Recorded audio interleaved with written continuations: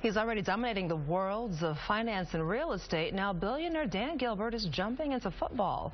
He's not buying a team, but one of his companies is making football helmets at a plant on 4th Street. Xenith helmets are high-tech, designed to deliver comfort, fit, and protection. The helmets are used by athletes from youth sports to the NFL. It's one of the best locations in the U.S. to ship from, so the cost of shipping out is cheap, the cost of getting space down here is cheap, and we got some of the greatest automotive, Tier 1 automotive suppliers in the country helping us through this. Great place for us. The helmet company plans to employ up to 70 full-time workers at the Detroit plant.